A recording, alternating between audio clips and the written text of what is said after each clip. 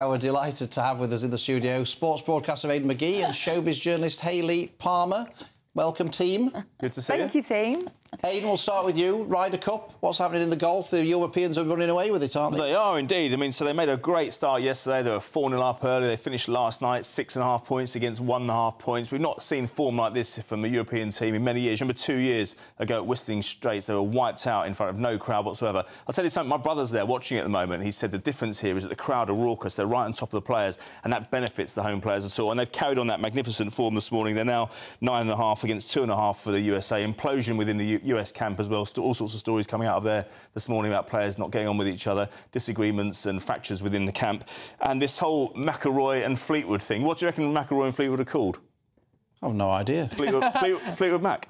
Oh. And of course, no, they are, seriously. And at the moment, they're everywhere. Honestly. I never know whether it's a joke or not with it.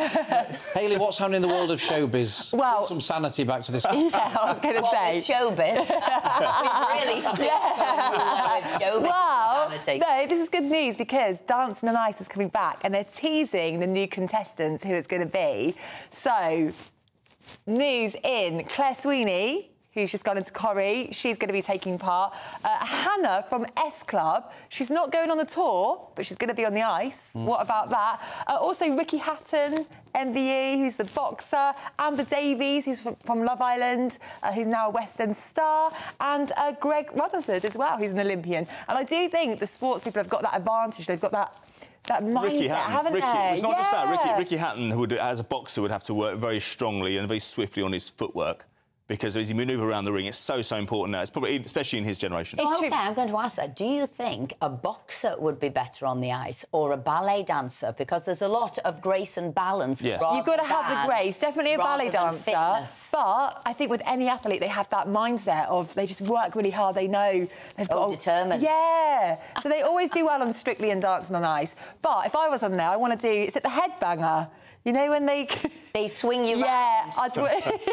You'd love it, Phil. Really? Yeah. Different for a boxer, they're obviously operating on and moving around on canvas as opposed to... So Hayley likes headbanging. We did not get Harry Redknapp on the Dancing at Ice. We were talking to him earlier about his first game as manager. He lost 9-0 and he reckons it's because his team were fall sliding about on the ice and couldn't perform. That was his excuse. Anyway. OK. So, anyway, we're on about boxing. I was reading about some huge numbers for a fight between Fury and Usyk in Saudi Arabia. Yeah, so this is what they've been waiting for. Earlier in the year, around about March, they pulled away from negotiations. That fight, if it had happened, would have been worth about £100 million, taking place at Wembley. They're waiting for the Saudi season in Riyadh, 26,000 crowd. Not as big as you get at Wembley, but the numbers just tell, Phil, to be honest with you, 150 million this person is going to be worth. We're not actually sure of the split, and we think it's going to take place on December the 23rd. However, Tyson Fury on October the 28th has a fight against an MMA fighter, which he has to come through. It's believed to be a formality. I think it will happen, but the latest this fight can happen with Usyk is against March. This will be, Phil, the biggest heavyweight fight of the 21st century. If Fury wins, it cements it. Yeah, exactly. The biggest fight, though, might be taking place in Big Brother, might it? That's I am buzzing for this, Bill, because I know people say, oh, no, Big Brother, but I just love people watching. So for me, I think it's very educational to see how people bond or fight. It's going to be brilliant. Now, I hope they've got some good contestants. They haven't revealed anyone yet. I hope they're not influencers and just boring people. Is it a celebrity one? Or is it... No, it's not celebrity, but I hope they get good people in there, like characters in there. Like, we want to see drama. We don't want to see everyone getting on. Episode 1, they had some, some like who had been a nun, and then somebody who was like a brickie, and somebody, normal people. Yeah, but it ended up being a freak show, though, didn't it? Yeah, it does. No, but somebody who's got, I guess, it's conversation points. Somebody who can bring you an opposite point of view, and that's what you're looking for, not like a bunch of influencers who are just sort of posing and taking photos. Exactly. Yeah, I totally agree. We want characters in there, so I won't be going in, don't worry, even though I would bring some characters to that house. But Will Best and AJ Odudu are the presenters this year. It used to be Emma or Rylan. They're not doing it this year, so I'm a bit disappointed. I thought it was Davina McCall. Yeah, it used to be. It was Davina in the day as well. See, you do like it really, Phil. Do you remember the early contestants? It was like Alex Sibley, Kate Lawler. Oh, they were the good old days. What's his name? Yeah. No, Nick Bateman. Do you remember him? Oh yeah, but they were quite normal people by comparison to what you get today. Was that a fair comment? I mean, Craig, it worked, the Scousing, didn't it? a brickie, It wasn't worked, he? yeah. We knew nothing like it. So, anyway, Sunday, 9 o'clock, you can check that out. They've also got a spin-off show as well that's called Late and Live. You can watch that. Phil was looking at me like... Morning. Phil, you're going to love it.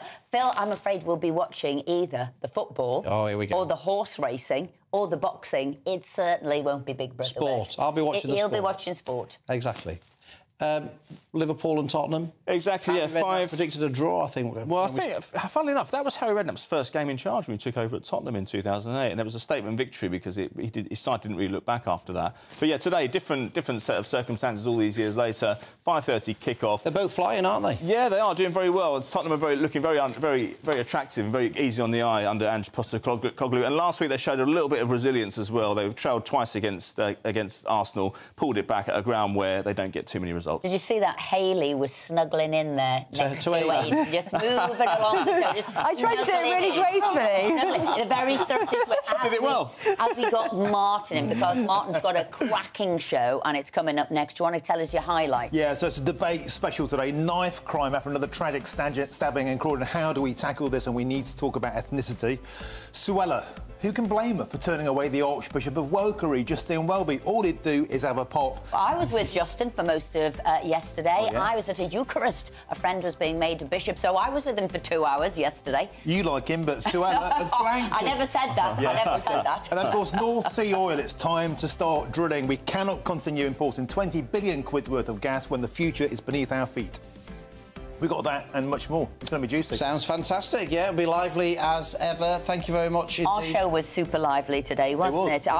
Honest to goodness. And there was a little poll we had here, if I can get it up on my phone. It was about inheritance tax. Should we abolish it? Should we keep it? 54% said abolish it. 46% said I agree. keep Get it. sure. So it's very tight. Yeah. Anyway, thank you very much to Aidan and Hayley and to all of our guests and for you for watching. And stay tuned to Martin Daubney.